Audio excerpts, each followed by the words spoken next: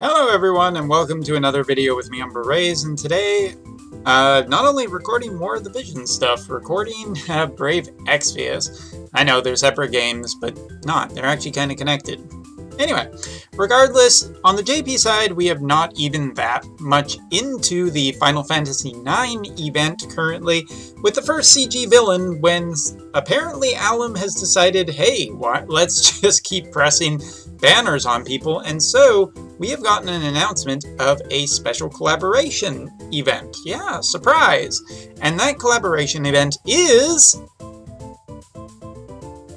there it is! The Seiken series is coming back, or what's it called? Trials of Mana. This is a series that I'm not incredibly overly familiar with because it was one of those game series that I did not play growing up, and I really don't have a ton of experience with it, but I know a lot of people like this series quite a lot, or even more, love the series. So, it looks like we will be getting a special kind of event slash banner for this, and that's great for all the fans. So what do we got? Well, it is a time-limited banner, so hey, they're not best units, but they are limited time units. Okay, alright. So what do we got? Well, special notes about this, it is 1% per new featured 5 stars, 0.4% for old featured 5 stars. Rainbows are collab units only. So that's a plus. That's a big plus. For anybody who is a big Seiken fan, I think you want to get these units, and that's always kind of a strong part of a banner, is if you are going to get a rainbow, might as well be an on one. There's also a special banner, a 10+1 guarantees a 5-star, and the 5 10+1s guarantees a new 5-star. I don't know. Now, this might be one of the ones where you want somebody else to try this first, but hey, if you're a Seiken fan, you're probably just going to try your luck anyway. So who are the new units? Well, first of all, it looks like we are going to have some upgraded versions of new units, or of old units. So first of all is God Hand Kevin. It's not a Capcom game, so okay, alright, bad joke. But anyway, he is a 5 to 7 star physical attacker with an AoE light damage ability. With damage mods up, TMR is a materia 30% attack up with Fist, plus another 40% and auto refresh. Super TMR is 187 attack Fist with 30% attack and limit burst damage up. Well, that is officially the best Fist in the game. If you had Tifa, Advent Children's version, that might even be a little bit tempting. You might want that Super TMR Fist for her if she was one of your favorite characters and you really cared about her. Nah, I'm just trying to bait people. Anyway, Fire and Light attacker, as well as has a lot of single target damaging abilities, has a 5-turn cooldown ability and a 7-star with self-attack up that allows some abilities for multiple turns, and of course some triple cast as well, because what good unit doesn't have triple cast? I can't wait for the pentacast characters. But anyway, physical attacker, fist-based user, but seems like he supports himself pretty good, and the TMR seems quite juicy, so we'll see how good he is, but regardless, nice. Alright, continuing on to the next one is Evil Shaman Charlotte, which, you know, just for being described as an evil shaman, I actually kind of want to get her. Anyway, she is also a physical attacker, magical attacker, and debuffer, so quite the caveat of stuff that she can do. Limit burst is single target damage 2 times, fire and dark and peril. TMR materia, 40% attack up, 40% magic up, true dual hand attack and magic.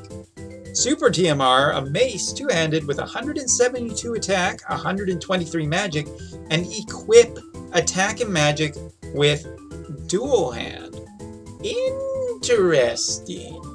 A hybrid unit with true dual hand support, and I gotta say that TMR is really nice. If you were interested in hybrids, this is this sounds like this is going to be an overcompensated for hybrid unit on the JP side, and I gotta say, That materia is just sounds so good, depending, of course, pending final percentages on all of that. But Super TMR as well seems like it's the full hybrid package. And now she is a Fire Dark hybrid attacker, uses Esper Gauge as single hybrid damage, defense and spirit breaks. She has Esper Fill abilities in her kit that deal damage as well.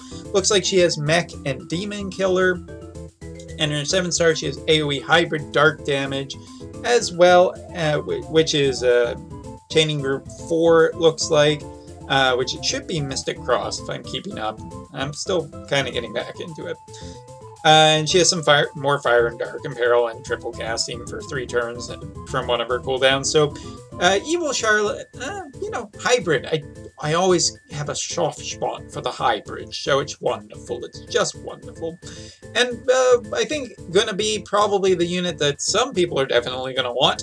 Fenrir Knight Riez, who is classified as a debuffer. Limit Burst, single target damage, Wind and Dark and Peril. TMR, Materia, Attack 50%, Magic 50%, Wind Resistance 40%, Dark Resistance 40%. That's a lot on a TMR.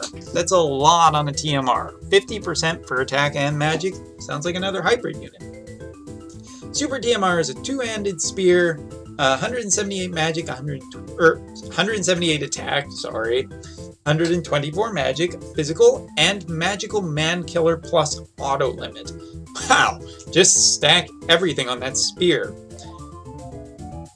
Yeah, AoE Attack Break plus Self Limit Burst Fill in her kit, as well as has the same skills for Defense, Magic, and Spirit, Hybrid Damage plus Dark or Wind Imbue and Esper Fill. Use Summon Gauge to do AoE Magic Esper damage, and in her kit she has a full break as well as Esper Fill, and use Summon Gauge to deal more damage in perils. So overall, is Riez good? Like, okay, I gotta say, if you were any kind of a hybrid fan, this is a pretty interesting banner, just because 2 of the units feel like they have really good TMRs and really good super TMRs. It should be enough in there to get a kit.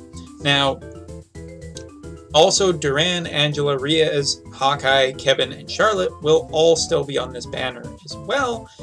And I gotta say, I'm not overly excited about it. I mean, like, the TMRs and Super TMRs sound juicy. If you are a JP Elena fan, especially, getting some of those hybrid supporting TMRs would be pretty darn nice. But do I think that this banner is super worth going on? Well, it's kind of a mix. There's like the aspect of it where it is a collaboration, it is time limited, and Seiken units, I do think that they are popular enough to get some merit, and there is the fact that this banner, if it does poop out a rainbow, it's going to be an on-banner rainbow, and that is valuable. But the old units are just so old that I just don't know if it's really going to be worth it for people to try on the banner. Obviously, I think a much higher percentage chance of getting the new ones, but probably the gap of power between old units and new units is going to be so massive that this could end up feeling quite bad. But I'll let you guys decide whether or not you want.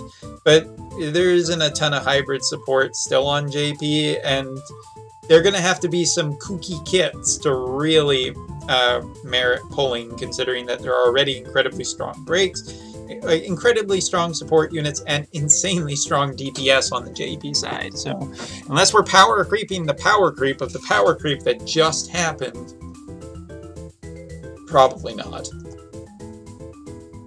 So yes, we will be having a Seiken event. Now the Seiken event is a MK event, a Mog King event, really. Just had a Mog King event.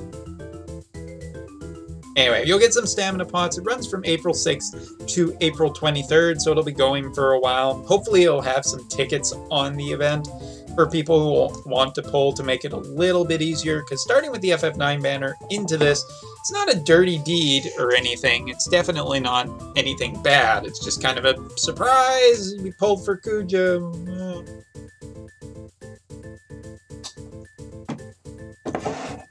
But anyway, from the event, there will be 3 pieces of equipment that you can get and upgrade. A fist that goes up to 135 attack with 20% HP and attack. A mace, there it is, with 110 attack, 88 magic, upgraded to 130 attack, 110 magic with 20% attack and magic. And last but not least, a spear.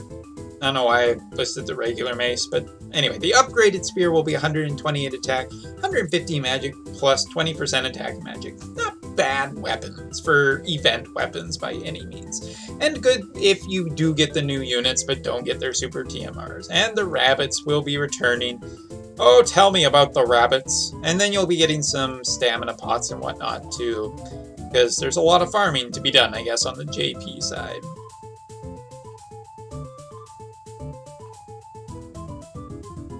That's just Arena, that's just Final Fantasy IX, that's all fine. But anyway, the maintenance will be happening Monday for 5 hours to be added this, the Seiken Netsen 3. There will also be a bug fix. Garland's current FFBE series boss battle cooldown, all elements resistance will be increased from 20% to 30%, so Garland gets a little bit better too. So overall, nice little update. We got some new stuff coming for the Seiken fans, and some good support for some true dual-hand hybrids in the future. So, hey, as a hybrid fan, absolutely. If the event has tickets, I'll just throw the tickets at the banner, and who knows?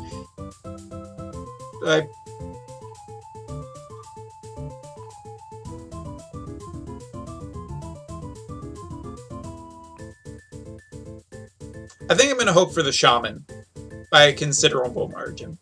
Anyway, you guys, thanks for watching. Tell me if you're excited about the Seiken banner and event. If not, it's okay. But we'll still get our mid-month story event, probably. And for anybody who's been complaining the fact that we didn't get a 5-star Garnet, end of the month raid. Save your resources for it. Anyway, guys, take care. See you next time.